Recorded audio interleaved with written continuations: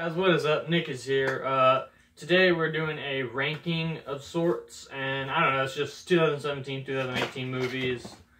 Before we get into that, just letting you know, a ranking will be on Christmas, a review the day after that on Wednesday, some Friday stuff I don't know yet. Don't know if I'll be able to record it or not.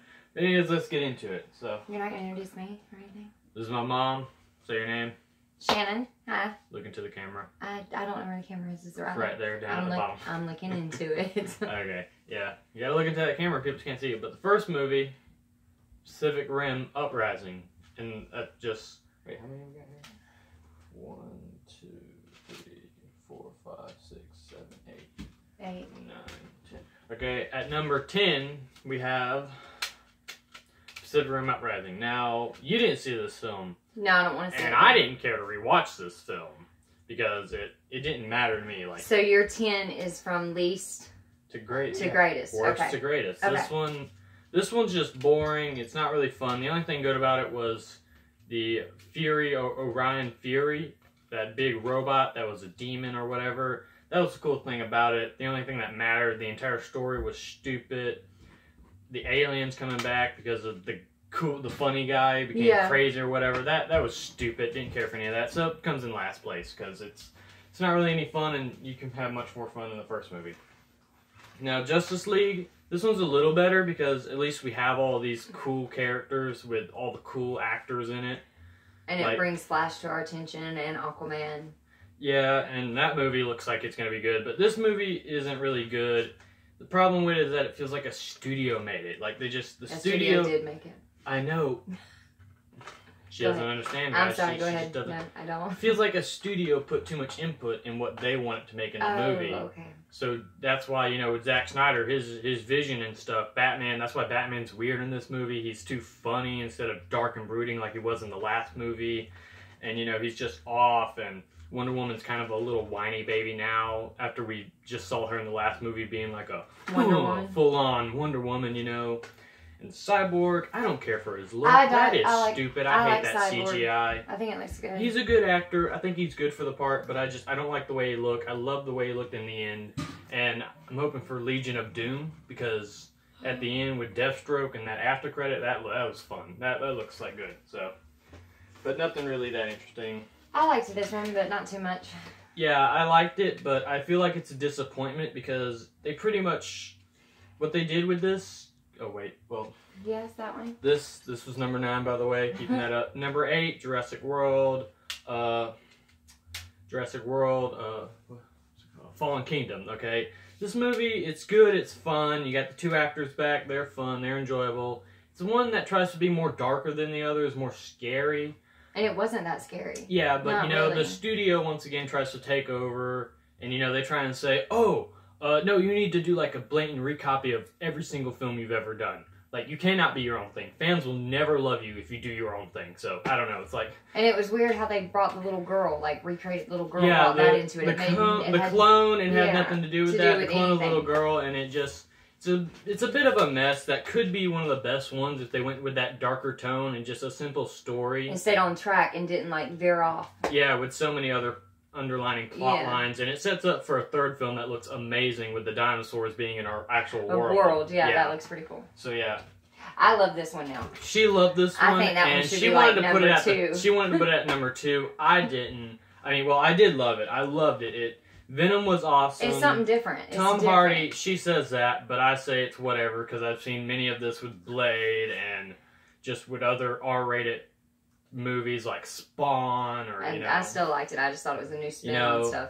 So and it's not dark like I wanted it to be, and it's PG-13, and I feel like this would be a really good movie if it was R and if it was dark. And that's something else I liked about it. I thought it was funny. It had a lot of funny parts and stuff. I didn't care for that because too much stuff is trying to be dark, funny, and just too much stuff around here is trying to be like Deadpool or something, just trying to be funny while also dark and send a positive message, and I didn't care for that. I just wanted it to be dark and fun. And what number is this one ranking? And because that one was 10, 9, 8. This is 7. Yeah, Venom. And I would have had it at 2. Yeah, it's just this film needed a better story, better plot. The characters needed to be better fleshed out. And I feel like if they would have went with a longer runtime and just really gone with this, But I am hyped for a sequel. Woody Harrelson at the end. Spoilers, you know. Woody Harrelson at the end. He looks interesting. I can't wait to see him as Cletus Cassidy as Carnage. That's going to be a good movie. I like Woody Harrelson too. Wait, is that what? Yep, I probed it from there. Oh, yep. That's Okay, number 6. Yeah, number 6, if I'm right. Deadpool 2. Now, I like this one. This one was really enjoyable. You liked it. Mm-hmm. But the problem with me is that it felt forced a little bit, but it was still good. Yeah, it felt forced, and it didn't really... It felt like they were rehashing from the first movie. Just a bunch of jokes, Deadpool doing stuff, him acting like an actual superhero. It wasn't as funny as I thought it was going to be. It feels like they're just trying to recreate the first one. It was funny, it was good. It's definitely at number 6. Yeah. 1, 2, 3, 1, 2, 3, 4.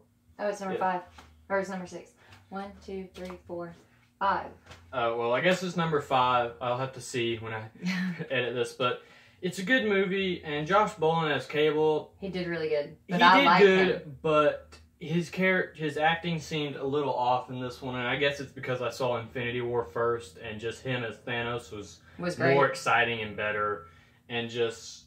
But Domino's a good character, Deadpool's a good character. I didn't like his story arc in this one. And who's the girl? I like the girl. Domino. Oh, that's her name, Domino? Yeah. Okay. Yeah, but I did not care for Ryan Reynolds' Deadpool in this, because they're not going out the comics, because, you know, they had to kill off the girlfriend in order for fans to really get into Deadpool, and now they make him seem like a generic superhero now, instead of the anti-wisecracking, Merc-with-a-mouth Deadpool that he should be from the comics. Now, this is number 6. And I would have had that as number 1. No, wait. No, we're going 10, 9, 8, 7, 6. 5. Now we're on to 5. Ant-Man and the Wasp. And I would have had that as number, what did I say?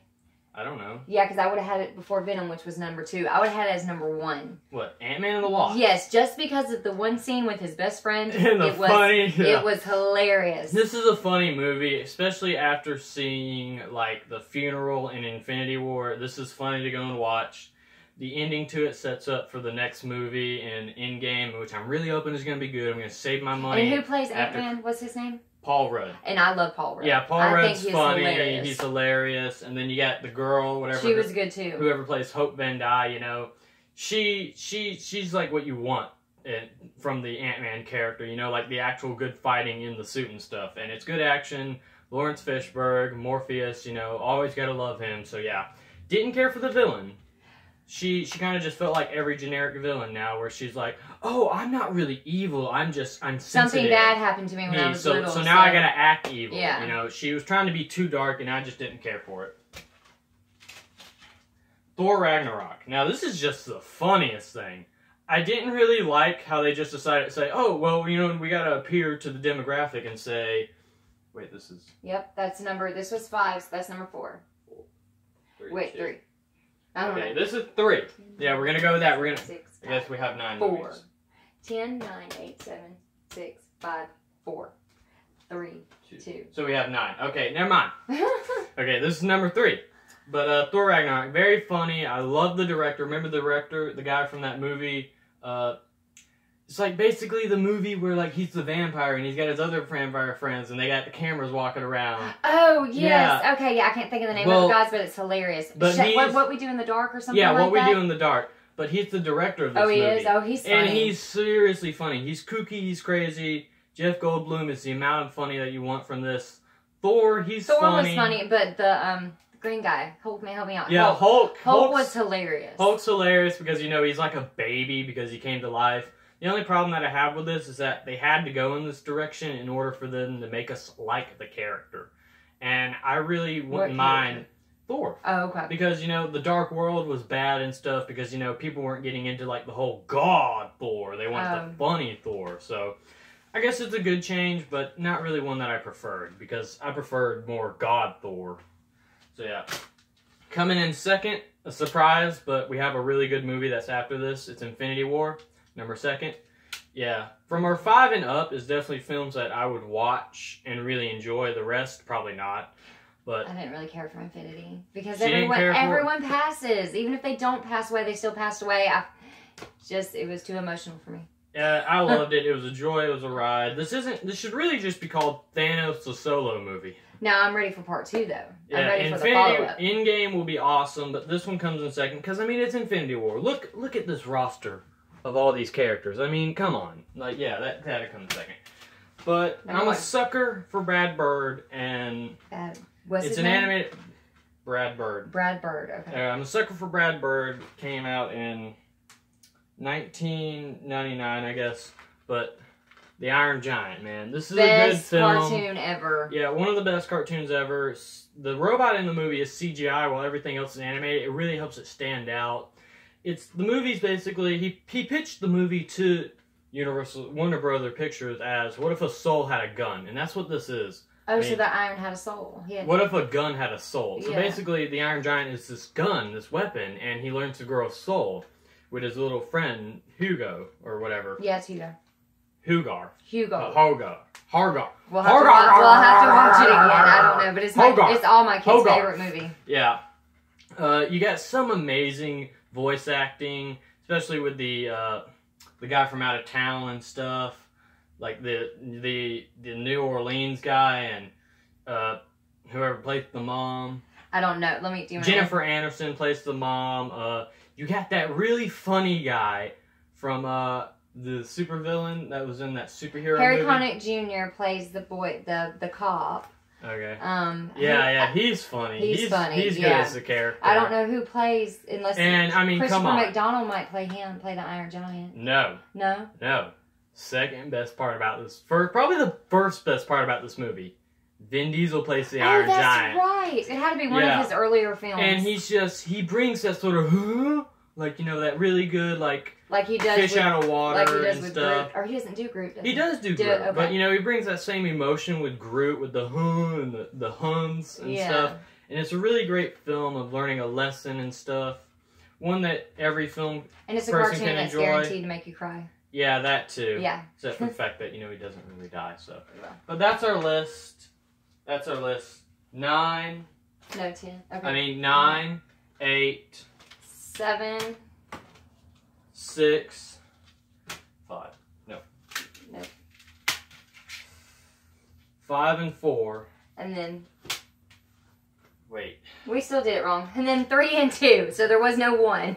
Whatever. You got it. You saw our ranking. I'll make this right in the video, okay?